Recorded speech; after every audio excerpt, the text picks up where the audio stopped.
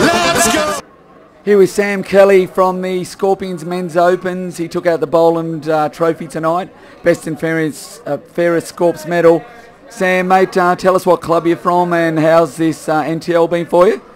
From Manly, just in the Northern Beaches, and yeah, it's been pretty tough. Big change from such an inexperienced side, but we've come together at the end of the tournament, really together. But yeah, it was hard, but it was good.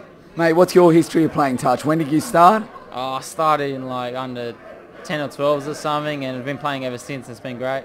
And what about at junior regionals? How many junior regionals did you play for Scorps? I think pretty much all of them. Yeah, so it's been good ever since then, and yeah. Mate, that's fantastic to see players coming through our junior ranks into the Men's Opens. Congratulations. Cheers, thanks dude. Thanks, mate.